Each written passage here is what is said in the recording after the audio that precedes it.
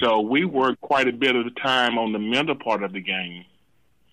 Yeah, and you know what? And a lot of times, I guess if you work on that aspect, the whiteboard aspect, looking at film and all that stuff, that actually makes you a smarter team, a more prepared team. I mean, because you can lift all the weights and do all the stuff on the field, repetition over and over and over again. But the end result is, if you don't study that playbook, or if you don't know, if you don't know how to read this defense, or, I guess I'm in your corner. I guess that's what I'm saying, is that I totally understand that. Yeah, and the other thing, too, is, the body only has so many hits that it can take. Right. And we try to eliminate as many of those as we can for the players, and try to keep our guys healthy. One of the things I tell our coaches every week, get them to the game. They don't need to prove to me that they're tough during the course of the week.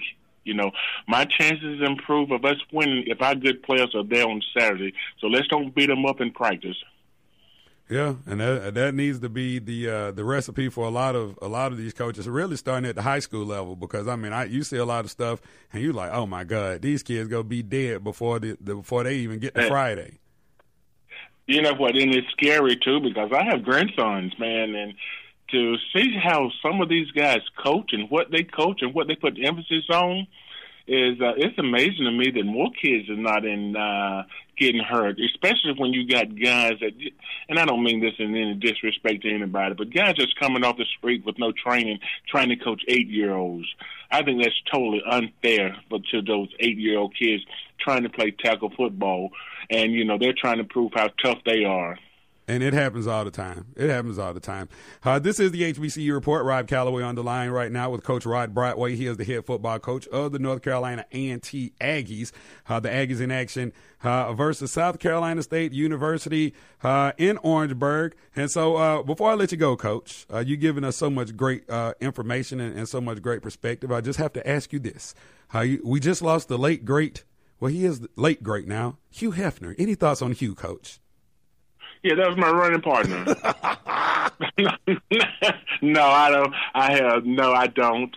I just saw on the internet this morning where he passed, and God bless his family. And those were some great articles, right, Coach? Great articles. Yeah, back in the day, I guess. Boy, you something. All right, Coach. He is Coach Rod Brightway, head coach of the North Carolina A&T Aggies, in action this weekend versus South Carolina State with I said 8 o'clock. It's a 6 o'clock kickoff from Orangeburg. So, Coach, thank you so much for joining us, and we look forward to talking to you later in the season, okay? My pleasure, brother. All right, always great stuff from Coach Rod Brightway. Really appreciate him for joining the show this morning. James Spady, the head football coach of the Alabama A&M Bulldogs, joins us on the other side of the break. It is homecoming on the campus of Alabama A&M, or up on the hill as they call it.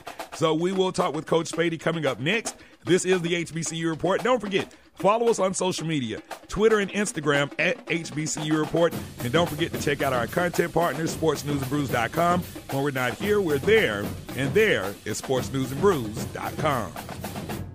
Dave, what are you doing? Just sending a gift to Dave 2037. Who? Me in the future. I save a little money from every paycheck as a gift to Dave 2037, so he can spend it on things like anti-gravity boots or a hologram Doberman, something cool like that. I think Dave 2037 deserves it. He worked hard. What are you getting Steve 2037? I guess I was thinking Steve 2037 would just fend for himself. Well, all right, but don't expect to be borrowing my anti-gravity boots. You want to have money in your future? You got to start saving now. Putting some money from every paycheck into a savings account or contributing to your 401k can make a big difference later. Put away a few bucks, feel like $1 million. For free ideas and easy ways to save, go to feedthepig.org. That's feedthepig.org. Hey, let's just hope Steve 2037 doesn't get his hands on a cold time machine, because he is going to come back here and knock some sense into you. This message brought to you by the American Institute of Certified Public Accountants and the Ad Council. HBCU sports fans who finally have a voice. The HBCU experience lives here. This is the HBCU Report with Rob Calloway. This is the HBCU Report, being heard via Spreaker.com and now the Two Live Stews Radio Network. Another Saturday morning. Oh, man, thank you guys for tuning into the show, however you may be listening. Now, for all my folks, all my Bulldogs, it is homecoming on the campus of Alabama A&M University, up on the hill, as they call it.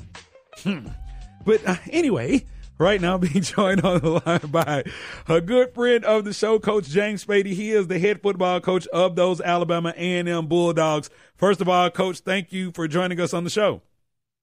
Yeah, you're welcome, Rob. But I don't know what was that shade that you did. You know this shade. You know this shade all the way. Coming on the hill. That's all that needs to be said. Yeah, you know this is shade all the way from the mean streets of Montgomery, Alabama, brother. So how you doing, man? Haters go hate, brother. You're right. Haters go hate. Yeah, say what you say. Say whatever you want to say. How you doing? I'm doing good, thank you. How are you? Oh man, I can't complain, man. Good to have you back on the line, man. Always a pleasure talking to you. So let's talk about this season. Got off to not a favorable start, but the one thing I will say is that the opponents that you guys took on the first 3 weeks, oh my God, I don't know too many SWAC teams that would have been ready for Alabama, Birmingham, Vanderbilt, and South Alabama back to back to back. That's a whole lot. So how has this prepared you guys for SWAC play? There were two ways that I was looking at that, during the preseason. Number one, just the idea that playing that kind of competition could have you battle tested.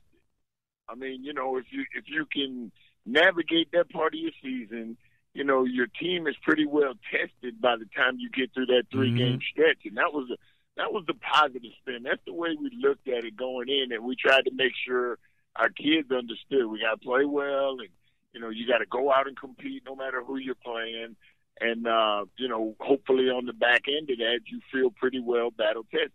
The other thing that I was looking at, maybe a more negative outlook, was you got to stay injury free as much as you can, because a schedule like that can tax you physically, and if it tax you physically, it could ruin any chance you have to be competitive, in your conference schedule. And so, by the grace of God, I think we got through that thing, fairly healthy. We have some guys that are nicked up and things like that, but we've been able to, next man up kind of mentality, and we've been able to work our way through it. So, hopefully it's going to be a benefit to us. Absolutely. Well, you all opened up SWAC play last weekend with a 30-13 victory over Texas Southern. I heard they brought that band down to Huntsville with them. So I'm sure it was a treat for all the band fans out there between the Marching MMW, the Marching Maroon and White, and the Ocean of Soul. I'm sure that everybody got their fix. They did. It was Friday night before the game. They had a little battle of the bands. Oh, they did. Stadium, and yeah, they did. And I thought it was a pretty nice turnout. Just to watch those guys go after each other, and two pretty good bands. It was entertaining. Yeah, absolutely. Now, this weekend, you got a big one against University of Arkansas Pine Bluff, a team that, in my opinion, they've really been turning this thing around under Coach Coleman, and things seem to be on the upswing for Arkansas Pine Bluff, a team that usually is forgotten in the conference. When you look at this team on tape, what are some of the things that you see compared to your Bulldog squad? Well, a lot of respect is due to UAPB. They're like you just said, an up-and-comer, so to speak, and I mean that with all due respect.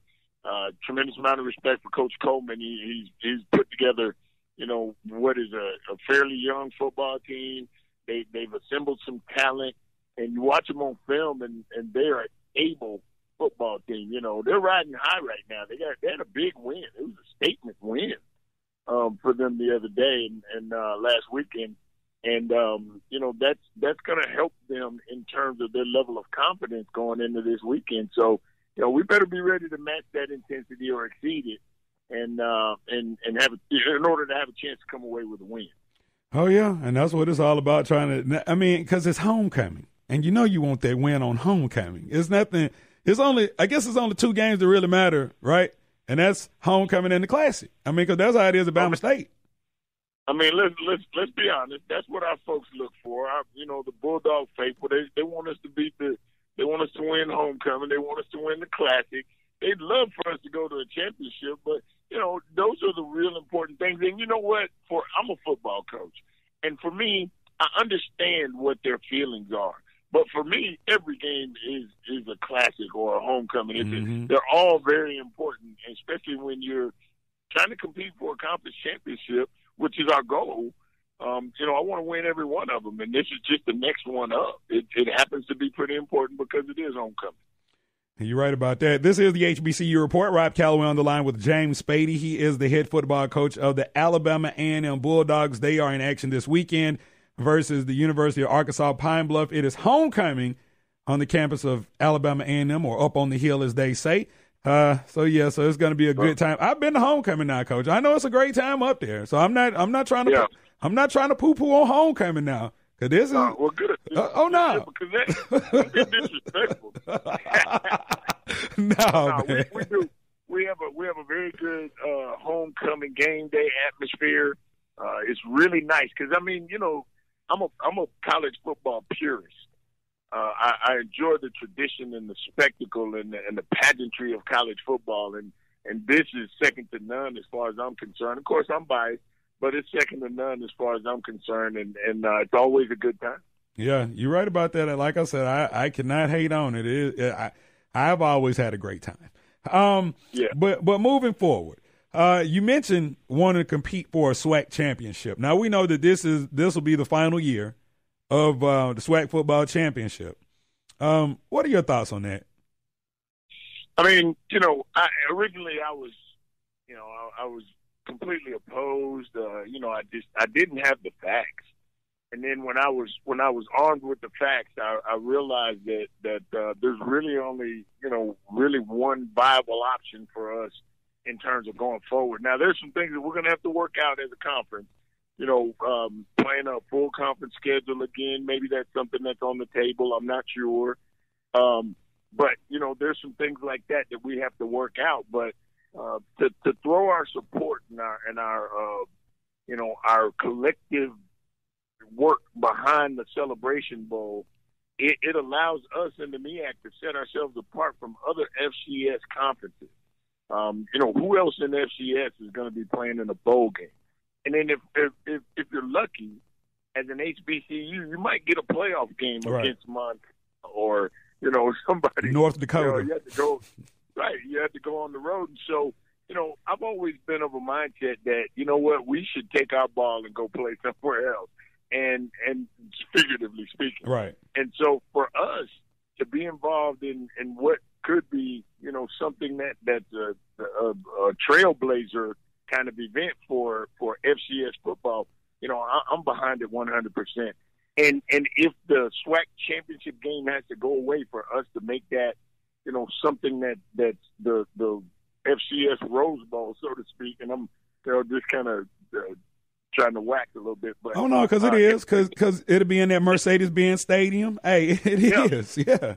And if that game has to go away for us to make it that way, then I'm in support of that because again, I'll go into homes and try to sell recruiting to kids and their families, and then you have something that other folks can't point to as a benefit at the end of the year. So I'm looking forward to us going forward with trying to make the Celebration Bowl something that's supposed to be very special for both conferences.